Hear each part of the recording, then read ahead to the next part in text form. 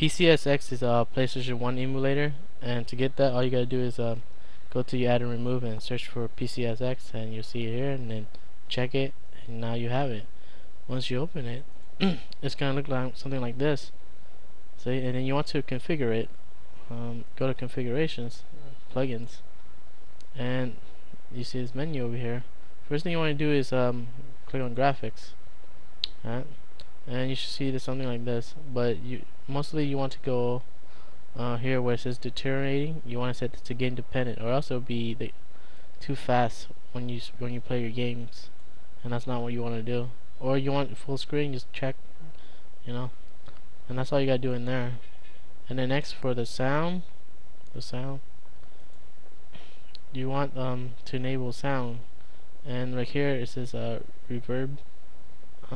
That you want to set it to PlayStation, and you want to set the volume loudest if you want, but that's all you gotta do in there. And the controllers, it's pretty much self-explanatory. If you have a controller, all you do is just go and configure it. And right here where it says ISO image, by default it says CD-ROM, but if you're using an image that you burn or you got it somewhere in the store on your computer, you use the ISO image reader, and that's what mainly what it is for. And for the BIOS, this program does not come with the BIOS for legal reasons, because it's copyrighted by Sony, I guess. And for legal reasons, I cannot tell you where to go get it. Mininova.org. Let me see. For legal reasons, you know what I'm saying? I cannot tell you what to search for. PSX BIOS. Alright? For legal reasons, you should not download this. You should not download this one. For legal reasons, you know, you shouldn't download this torrent. Alright? And once you have your torrent, all you gotta do is do not extract it.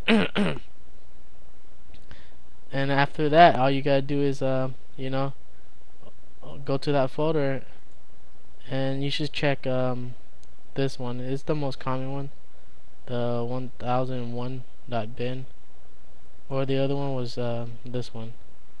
So that's 7001. These two are the most common, and that's all you gotta do. Let's close it off. Alright, and now to try the game, you need the game image too, then ISO or IMG or something like that. That's the only two I tried it out with right now. And then all you do is run CD, and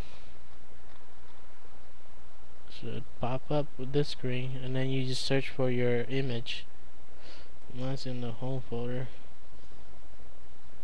and it's in the torrent now. How is it? Oh, I got intelligence cube ISO here, and then okay. Let's see, now it should be running.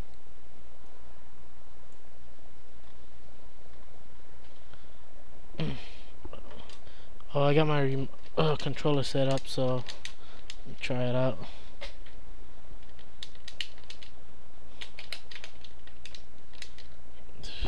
Come on,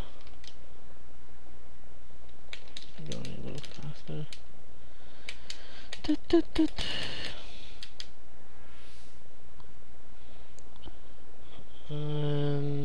See, it loads, so it was working. My controller is working also.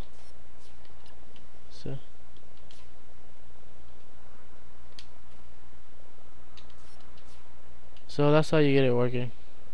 That's all.